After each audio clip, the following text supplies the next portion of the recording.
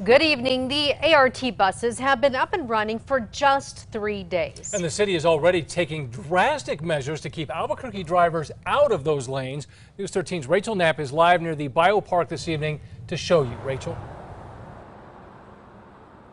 Dean and Jess, it's no secret drivers will cut across the ART lanes just to get through Central. So along this stretch, the city has set up these temporary barriers to make drivers stay in their lane. This is a family tradition for us since it started. Elizabeth Neer is one of the thousands who will stroll through Albuquerque's River of Lights. Oh, it sets the Christmas spirit, gets us ready for the Christmas holiday. And to get to the biopark, these River of Lights goers had to pass by a new addition on Central Avenue. These orange barriers. And they are not for decoration. What we're trying to do is we are discouraging motorists from entering those ART lanes since buses are now running. For months, the city has had problems with drivers illegally crossing the ART lanes. That they put other people at risk to get somewhere faster. And sometimes, drivers trying to cut corners end up in collisions.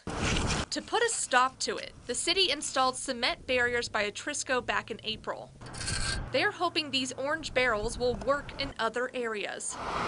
It didn't interfere with what I was doing. I didn't even notice them actually driving down here. They've put some up by the biopark during the River of Lights for safety reasons. And more of these temporary barrels by 57th Street on the west side, where the city says it's another problem spot for illegal ART lane drivers. You should not cross the ART lane. You could be hurt. You could put yourself in danger. You could put someone else in danger. And the buses are running. For drivers we spoke with, they believe these temporary barriers will do the trick.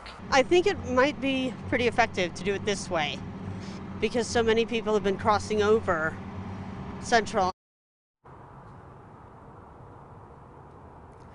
So how long will these barriers be around? Well, the ones around here by the biopark, the city says these will come down when the River of Lights wraps up by the end of the month. But the ones over on 57th Street on the west side, the city does not have a timeline as to when those should come down.